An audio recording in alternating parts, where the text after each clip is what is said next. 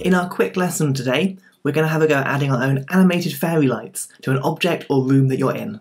We're going to do this together by following 5 easy steps. After each activity, you'll be able to pause it, and then you can catch up before you move on to the next step.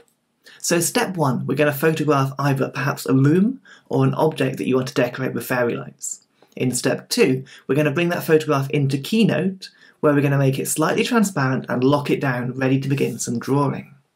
In step 3, we're then going to start to draw our fairy lights around our picture. We're going to add some colour and some detail, and then in step 4, excitedly, we're going to animate them and make them come to life, like they're twinkling and glowing. Finally, in step 5, we're going to save our animation as an animated GIF, and then we can save it, share it, and export it wherever we want to.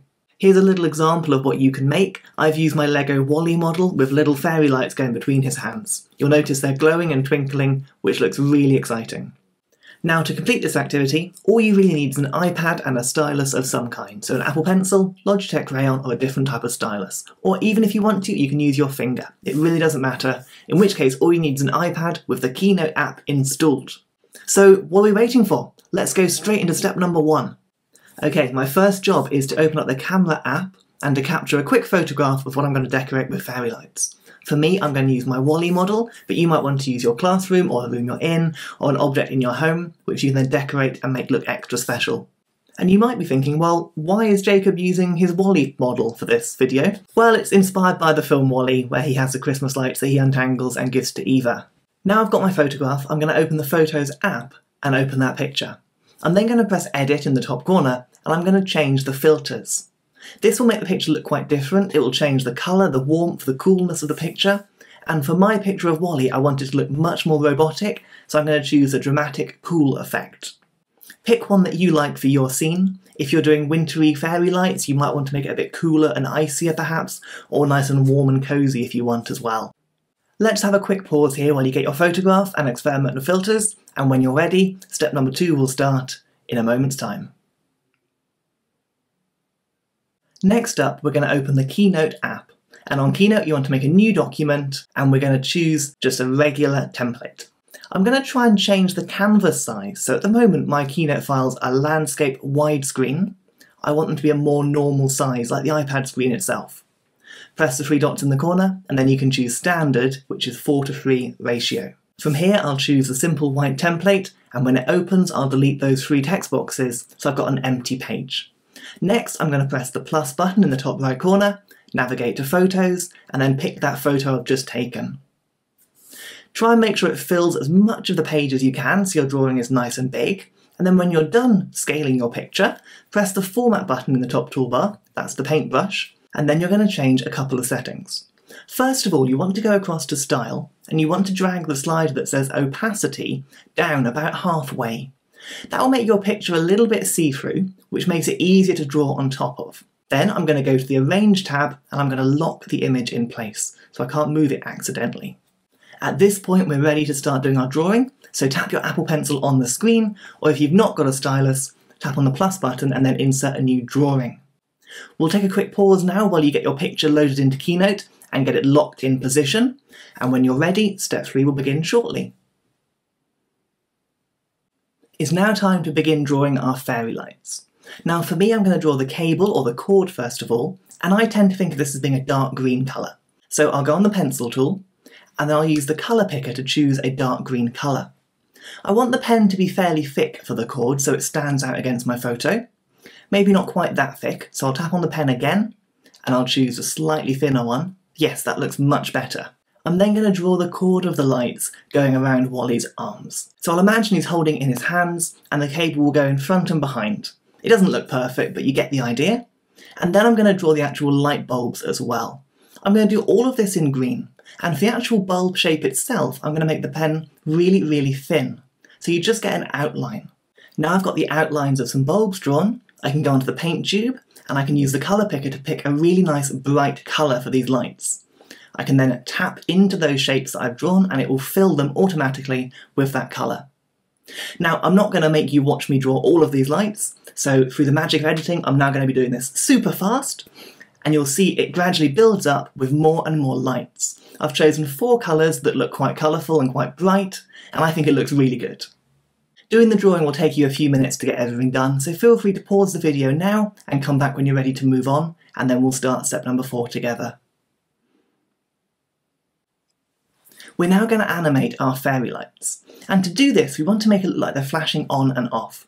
So I'm going to go back into the drawing mode, and this time I'm going to colour in some of the bulbs in a much darker shade to make it look like they're turned off. So all of my green and pink bulbs, I'm going to use the paint tube, choose a darker colour, and then tap on the bulb itself, and that will recolour that bulb to be a darker shade. When I'm done, I'm going to come out of drawing mode, and then on the left-hand side where I've got my slide navigator, I'm going to tap onto that first slide, and I'm going to press duplicate. That will make an exact copy of my first page. On page 2, I'm then going to go into my editing mode, and I'm going to make the green and pink lights turn on again by making their colour much brighter, and I'll make the blue and yellow lights turn off by making their colour much darker. That now means on both slides I've got different lights on slide 1 and on slide 2.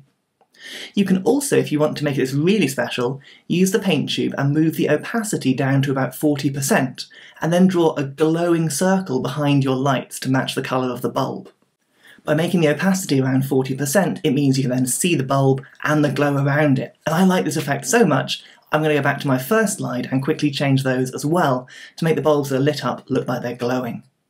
If I then tap between 1 and 2 nice and quickly, you can start to see the animation taking shape, where you've got the bulbs changing. You could add 3 or 4 slides here and have different lights on for each one to make some really interesting patterns, but for now I'll stick to 2. Let's have another quick pause here while you decide which lights should be on and which ones should be off on each of your slides, and when you're ready we'll start step number 5. Okay, earlier we made our picture slightly see-through to make it easier to draw. I'm going to change that back now so the picture looks normal, so I'll tap on it once and then tap on it again to unlock. Then I can press the Format tool and I can go back to my style and move the opacity to 100% again. I'll do that on both of my slides, so my photos look like they did when I had them in the Photos app earlier. Then, when you're ready and you've tapped between the slides to make sure it looks good, you're going to press the 3 dots in the top corner and go to Export. From here you can choose Animated GIF, and you'll get a new screen that comes up with a few options. The most important ones are the quality at the top, so I put mine to extra large, extra high quality, and also the slide range. So right now it says from 1 to 1. That means it's only looking at my first slide. If I tap on that, I can change it to 1 to 2. Which will then play all of my slides in the GIF. If you've done more than 2 slides, change your slide range to include them as well. And then the last main option is the speed of your animation. You can experiment with this and see what looks good for you. I like it more or less in the middle, and then you're going to press Export. At this stage, you'll see a small preview in the middle of your animated GIF of your fairy lights, and you can then save that image into your Photos app. All that's left to do now is to go into Photos and open up my animated GIF so we can enjoy it in all its high quality. Imagine having these fairy lights going around your room or your office or your classroom, wherever you are. Imagine having a bookshelf decorated in these lights. You can use your imagination and you can create anything you like with this technique in Keynote. And we've completed 5 really good steps today. We've learned about the camera and filters, we've learned about the drawing tools in Keynote, and we've learned a really good effect for animation.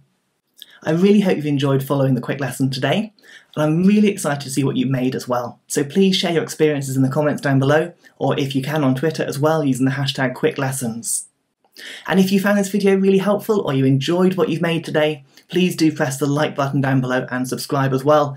That will really help my channel grow, and it will help you stay up to date with all the next quick lessons that are coming in the future. Until then, see you next time.